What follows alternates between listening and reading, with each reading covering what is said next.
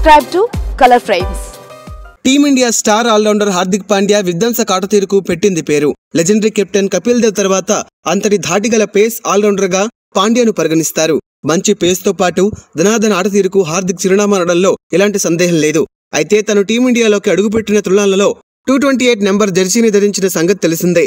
తాజాగా ఈ జెర్సీని పాండ్యా ఎందుకు ధరించాడో తెలుసా అంటూ సోషల్ మీడియా వేదికగా ఐసీసీ అభిమానులకు ఓ ప్రశ్న సంధించింది. దీనికి ఫ్యాన్స్ తమదైన శైలిలో సమాధానాలిచ్చారు. 2009లో విజయ్ మర్చెంట్ అండర్-16 టోర్నీలో భాగంగా ముంబై జట్టుతో జరిగిన మ్యాచ్లో బరోడా తరపున బరిలోకి దిగిన పాండ్యా అదరగొట్టాడు.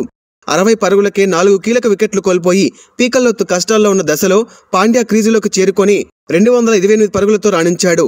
తన కెరీర్లో ఇప్పటి వరకు చేసిన ఏకైక డబుల్ సెంచరీ ఇదే కావడం విశేషం.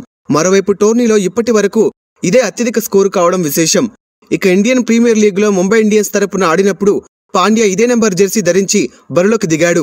అలాగే భారత జట్టులోకి ప్రవేశించిన తర్వాత కూడా ఇదే నెంబర్ జెర్సీతో ఆడాడు. ఆ రోజు తను ఆడిన ఇన్నింగ్స్ నుంచి స్ఫూర్తి పొందడానికి పాండ్యా ఆ నెంబర్ జెర్సీని ధరించాడని క్రికెట్ విశ్లేషకులు భావిస్తున్నారు. ఇక అంతకుముందు హార్దిక్ పాండ్యాను అత్యుత్తమ ఆల్రౌండర్గా తీర్చిదిద్దుతాను అంటూ గతంలో ప్రకటించిన పాకిస్తాన్ మాజీ ఆల్రౌండర్ అబ్దుల్ రజాక్ మరొకసారి హార్దిక్ ను టార్గెట్ చేశాడు. ఇప్పటికీ హార్దిక్ పాండ్యా పూర్తిస్థాయి ఆల్రౌండర్ కాలేదని పేర్కొన్న రజాక్ టాలెంట్ ఉంటే సరిపోదని ఇంకా శ్రమించాలని కొత్త పల్లవి అందుకున్నాడు. అదే సమయంలో ఏ క్రికెటర్కైనా మనీ ఎక్కువైతే రిలాక్స్ అయిపోతారంటూ అనవసరమైన వ్యాఖ్యలు చేశాడు. ఇటీవల పీటీఐకు ఇచ్చిన ఇంటర్వ్యూలో రజాక్ మాట్లాడుతూ హార్దిక్ గురించి పలు విషయాల్ని ప్రస్తావించాడు. హార్దిక్ ఒక మంచి క్రికెటర్, కానీ ఇంకా పూర్తిస్థాయి ఆల్రౌండర్ కాలేదు. హార్దిక్ మెరుగైన ఆల్రౌండర్ కావాలంటే మరింత కష్టపడాలి. గేమ్కు సాధ్యమైనంత సమయం కేటాయించకపోతే అది నిన్ను వదిలేస్తుంది. హార్దిక్ శారీరకంగా మానసికంగా గేమ్పై దృష్టి పెట్టాలి. రిలాక్స్ అయితే అది చాలా ప్రమాదం. కొంతమంది డబ్బెక్కువైతే చేసే పని మీద ఫోకస్ చేయరు, దాంతో మళ్లీ మొదటికొస్తారు అని క్లాస్ తీసుకున్నాడు. ఇక్కడ తమ దేశ క్రికెటర్ మహమ్మద్ అమీర్ను ఉదాహరించాడు. క్రికెట్లోకి రీఎంట్రీ ఇచ్చిన తర్వాత అమీర్ రిలాక్స్ అయిపోవడం వల్లే అతని కెరీర్ గాడి తప్పిందన్నాడు. ఇదే విషయం ఎవరికైనా వర్తిస్తుందని హార్దిక్ ను పరోక్షంగా హెచ్చరించాడు. అయితే గతేడాది సెప్టెంబర్లో వెన్నుగాయంతో టీమిండియాకు దూరమైన హార్దిక్ శస్త్రచికిత్స చేసుకుని తర్వాత న్యూజిలాండ్ పర్యటనకు వెళ్లాల్సి ఉంది. కానీ చివరి నిమిషంలో హార్దిక్ ఇలా కోలుకోలేకపోవడంతో ఆ పర్యటనకు దూరమయ్యాడు. అయితే ఇటీవల దక్షిణాఫ్రికాతో 3 వన్డేల సిరీస్కి ఎంపికైనా అది కరోనా మహమ్మారి కారణంగా జరగలేదు.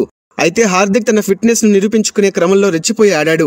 దేశవాళీ టోర్నీలో భాగంగా డివై పాటిల్ టీ20 కప్లో రిలయన్స్ 1 తరపున ఆడిన హార్దిక్ ఆకాశమే హద్దుగా చెలరేగిపోయాడు.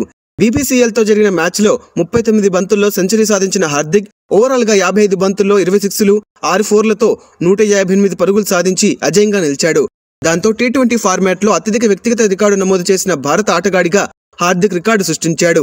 అంతకుముందు కాక్తో జరిగిన మ్యాచ్లో కూడా బ్యాట్కు పని చెప్పాడు.